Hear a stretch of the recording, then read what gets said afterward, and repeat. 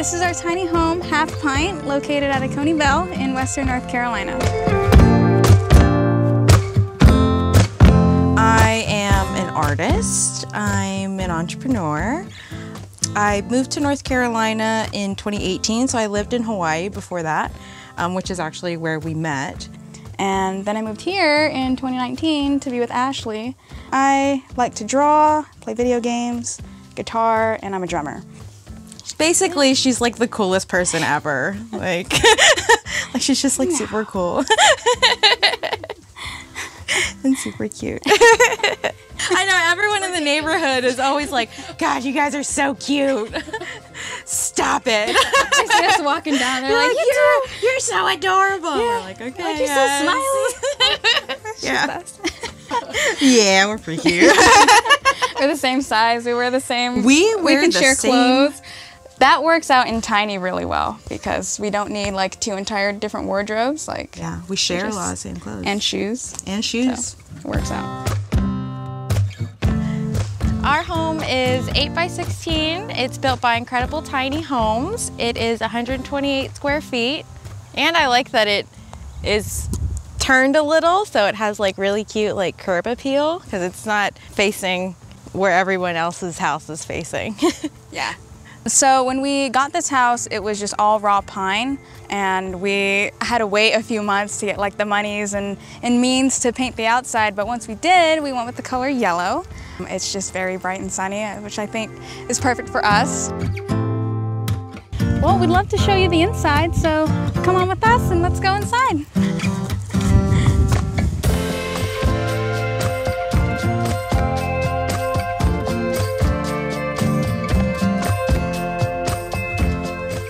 Welcome to our home. So this tiny home is 128 square feet. So when we moved into the house, it did not look like this. It was very bare bones. But when I say bare bones, it did have all the appliances. It was all unfinished wood. When we came in, we had to get to painting. And then from there, it was just whenever we had monies to do other little DIYs, that's what we did. So behind me is the kitchen, and I'm very proud of my kitchen because I am Chef Ashley and I cook a bunch of vegan meals and share them with people every week. So I do pretty much all the cooking in the household. And so when we first moved in, I was like, wow, we don't have a lot of counter space. So what we did is we added this little cabinet here, and this gave us a lot of extra like food storage and countertop space, because really when I'm cooking, this is what you get. This right here, and then like my dish rack is usually here. So it was really nice that we added the cabinet, we added the 3-tier spice rack because I can't be giving people basic food. I just can't, my ancestors wouldn't allow it. So we've got those. I have all my kitchen utensils. I have a 2-burner electric stove top. It's nice that it's oriented this way rather than like vertically, because then I feel like that would be hard to cook in. We got the microwave, it came with the house, has a range hood. I'm really glad we have this because I've noticed that some tiny houses don't have that. And when you're in a tiny space cooking, you're gonna smell all the food for like hours. So it's really nice that I can turn that on. I can get some of the smells out as I'm cooking. So we've got this cabinet down here, which when we moved in, it was the only storage that we had for food and cookware. So since then, we have expanded and we got this really great pantry.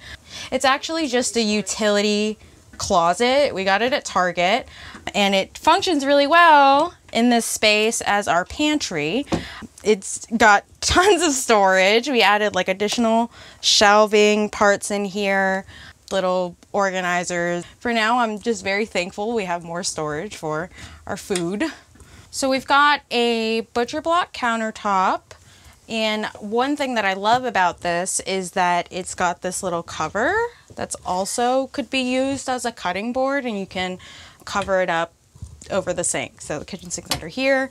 I love this feature. This drawer is for my cookware, measuring cups, mixing bowls. Thank goodness for this drawer because it holds a lot of the bulky stuff. We use under the kitchen sink for cleaning supplies. Our recycling bin lives under there as well. What is crazy to me is that with how much cooking I do, I actually only have a mini fridge, which is crazy because I prioritize the things that go into the refrigerator, and I also Tetris them. So I do all my grocery shopping at the beginning of the week, and then I like prep my vegetables and Tetris my fridge, and it's pretty amazing. Somehow it all comes together. Another thing that saves me is this is a all-in-one pressure cooker. Actually, my neighbor introduced it to me. It like bakes and air fries and roasts and steams. It's really, really cool. So I like that. These shelves are open shelves, again in my favorite color, if you can't tell. Also our dishware, favorite color. So as you can see, these shelves are actually pretty high up. And so we have a little stepping stool that just fits right next to our mini fridge, and it pops out. And now I can reach everything. I realized we need space for all these little doodads that we have that kind of get cluttered around when you first walk in and you want to put your stuff down. So right next to the mini fridge, I actually put up a little pegboard system, and it holds like my lint roller. I've got a pair of sunglasses that hang there, an umbrella. And over here, this is our entryway. Again, having to put all your things down when you walk in just so that you don't just throw them on the ground. We got this really great shelf and hook system. Put our jackets, we could put our purses up.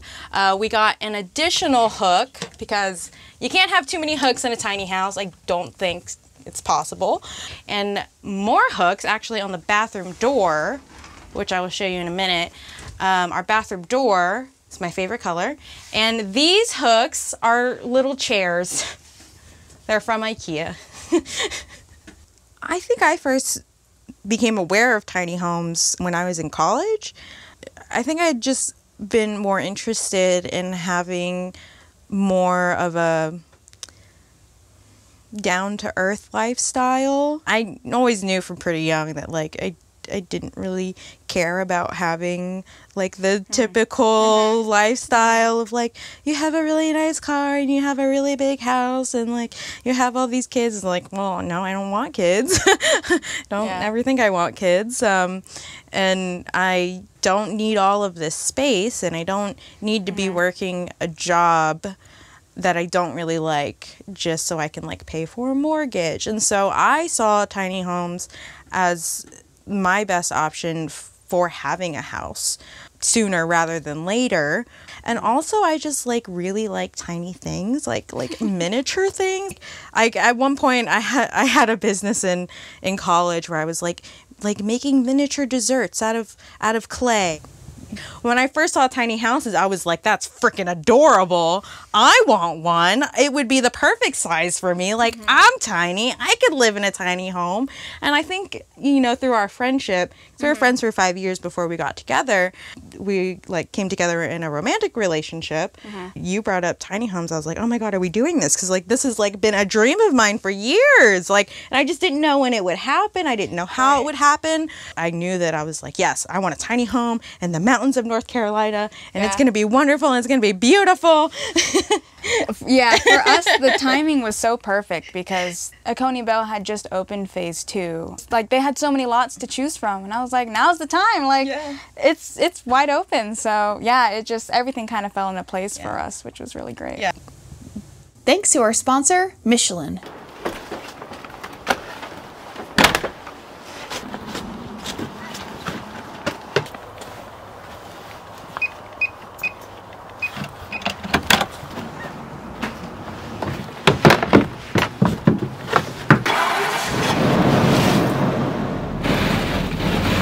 Do your wiper blades suck? Join Michelin in celebrating International Check Your Wipers Day on November 16th. Michelin created this day to remind drivers of the importance of checking their windshield wipers on a regular basis for optimum visibility and safety on the road. So join International Check Your Wipers Day to keep driving clear and fun. Check out Michelin Wiper Blades site for more info on how to check your blades and to easily find a pair that fits your car or rig. So through here is our bathroom.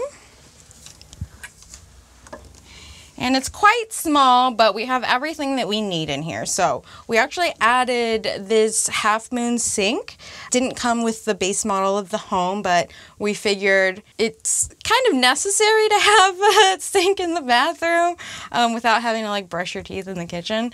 So we added this. It doesn't have any sort of cabinet under it, so we just got like little storage bins just for like makeup and hair accessories. We also added additional storage by getting this cabinet, so we didn't have a mirror. And so this has been really awesome for storage up here and storage inside. We've also got the water heater in here. It's a tankless water heater. Under it, we've got a cabinet that kind of hides the pipes that go with it. And we've also got a shower on this side. It's a 32 by 32. So in the back of the house, we have the living room, and we opted for the front door to be at the tail end of the kitchen. And the reason for that is because we wanted to have all these as usable walls, because once you put a door here, it's kind of like stuck as the entryway. We wanted this picture window because obviously it lets in a lot of light, but it makes the space feel a little bigger. We don't feel as trapped. We were really glad we could do that. So here is our like TV console. I game, so I have a PS4 that actually gets tucked in this nook here, and I have an Xbox One, and I swap them whenever I'm switching games. And this console is actually a bench from Aldi's. And we looked at it and we saw the dimensions on it, and we were like, that's what we need in our living room. It's got cabinets here, which I make jewelry, so I have a ton of craft supplies. So they tuck away nicely in there. And underneath, there's enough space that we can hide some of our shoes. So that's really nice. Those were all the things that we really wanted in a TV console, which is kind of like a catch-all for a lot of things. Yeah. We got this craft cart because our laptops were like thrown around in the living room. We're like, okay, we really need a place to put these. Ashley crafts, so that really helps her because she can keep all her supplies organized. And living in a small tiny, we do need a dehumidifier. So we found, especially in the summer, fall months, it gets really humid in here, and we need to turn that thing on every night. That stores away really nicely. Over here we have our ottoman that also doubles as a storage ottoman. It has our winter clothes and some extra backpacks. Winter clothes are really bulky, so we don't want to hang those up, or otherwise you have to store them in the car or something. So once we finally got this, really helped keeping it all contained. We have this awesome couch. It's from Joybird. It's super comfy. We like that it has deep seats. I was really big on the deep seats because being in other tiny homes, a lot of them, you know, for saving space, they're like those skinnier bench seats, but I was like, nah, I want to like chill and game. And when we had it delivered, I was kind of in a panic because it would not fit through the door unless you took the feet off. And the door off. And yeah, you have to so take the door with off. taking the door off and the feet, it fit. It fit. We like having these like little like trinkets, and we like tiny things, so little decorations. And I was like, I really want to do something with this corner. And then we went to Target, and I just came across this like set of shelves, and it came with 4 pieces actually. So these 2 are the same size, and then it has 2 of these small ones, and I actually put the other small one underneath in the closet that actually holds our internet router, which is really nice because that was also kind of a mess, just like kind of floating around in the living room. And then up here we have our storage loft that we tried to keep as organized and looking great as possible. So we got those gray bins that we try to keep looking uniform, and then Ashley has some craft supplies up there.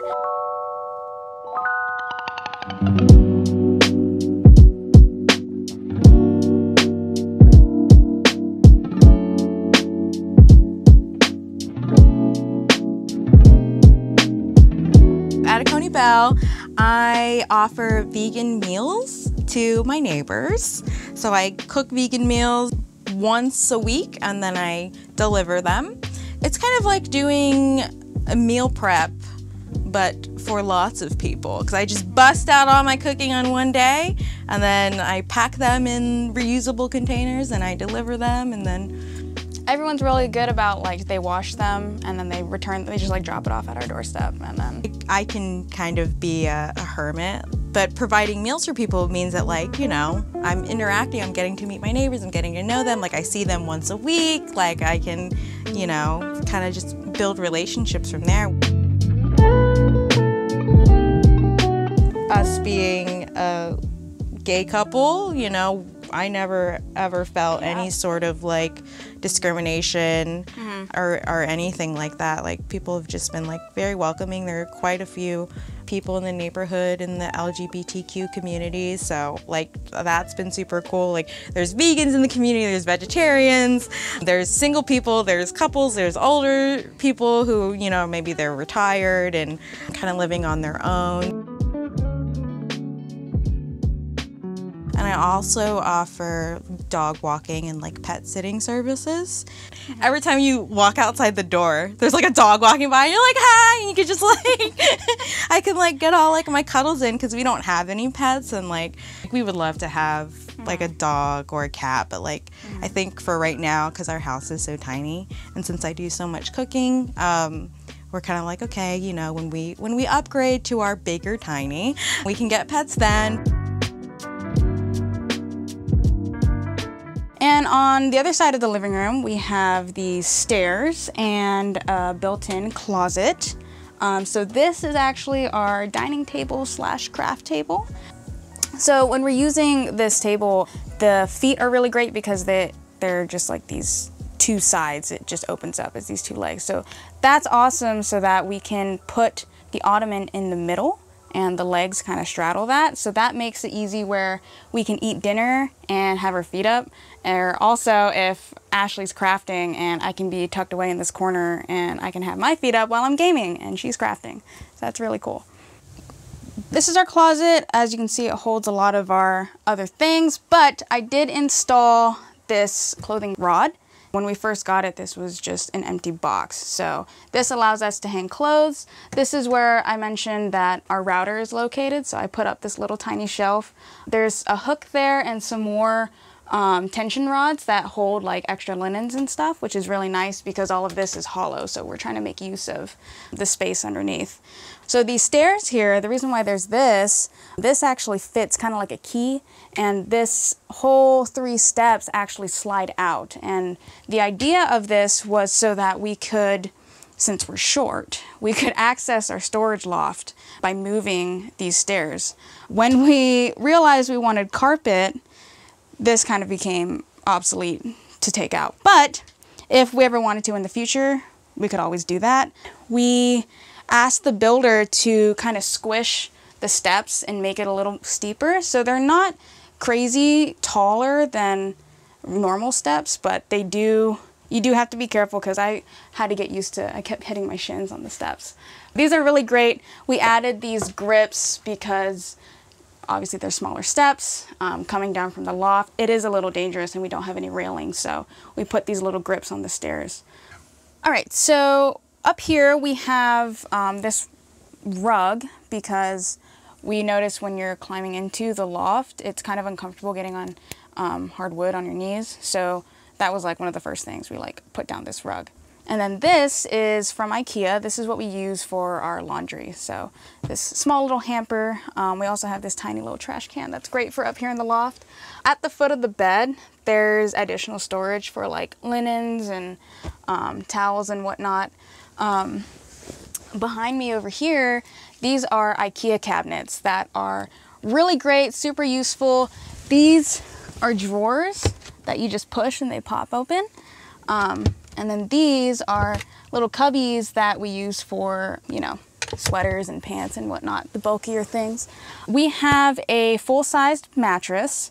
It fits really well. Like, we could fit a queen up here, but we wanted the additional space. So like, if we had a queen, I think it would take away from the amount of room you have when you're climbing in. Total, I think this loft is about like 49 square feet, which it actually feels really comfortable. So as you can see, this is angled and we only have the one dormer, but with our heads on this side, it doesn't feel super closed in. So it's super comfy. But yeah, overall, like we really like this as our bedroom. So the house model with Incredible Tiny Homes, it's their RJO, which I don't think they make anymore. So at the time, they were doing the special where you get 8x16 for $25,000. And that's why we were like, heck yeah, like that's like a brand new car. And that was including like the mini all the fridge, appliances, the stove, like finished 2-burner. bathroom. Yeah. So we were like, heck yeah, that's a great deal. And then we ended up doing some upgrades, like we had the floor installed, the storage loft, the picture window did not come included. So with all the upgrades and stuff, it came out to like $30,000. So as far as the loan, my dad got some sort of like just private loan, like personal loan, and then worked it out with me where I'll just pay him back. I mean, he's making the payments. That really helped, because at the time, like I didn't have, like I said, lost my job, so I couldn't prove any sort of income. Like, I know I'm going to be able to pay this, but the bank won't believe me. I'm super grateful that Norma Jean's parents have been able to help us, and thanks, Mom and Dad. yes. I fully acknowledge, like, I am very lucky that, you know, they were able to do that for us. So yeah. And also being young, like we're both in our 20s, and we feel very fortunate to like have our own house. Like, it's like our own space. Like, we don't have to shuffle around from apartment to apartment and deal with landlords, and we don't have any shared walls. We have our own yard. We can do whatever we want to the house. It's nice being surrounded by different tiny homes, different builders from all over the United States. We've been in a bunch, and I think we've settled on rough cut tiny homes, which I think they're based out of South Carolina. They have some really great models. We want to go to like a 400 square foot. We want to max out on our tiny. Yeah. And now that we've like, I think we can actually say we've like mastered the 126 square feet. 128. I really think we have mastered, because like, you know, this was our first home together. Like, this is our first home, and I think it's been a great like starter home, because we had never lived in a tiny house before, and you kind of just like get an idea of like what you want, how the space works for you, things that you feel like you're like, oh, it would be really nice to have this. So yeah, especially in such a small space. Like, we know, like, okay, prioritize closet space, prioritize kitchen space, like, and living room. You know, we definitely want like a lounge space. So like, it really helps that we started here, and then now we can go custom. We're so lucky. Yeah. Like, we're just like so happy to be able to live here and you know, just like live our best lives. Yeah.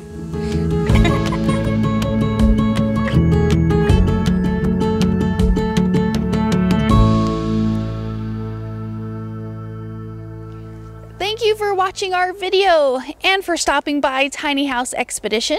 I'm Alexis. And I'm Christian. Don't forget to like, comment, and subscribe. And for more tiny home tours and stories, click the videos below. And join us on Instagram for bonus content, including face-to-face conversations with us. We hope to see you there. All right. Thanks, guys. Have a good one.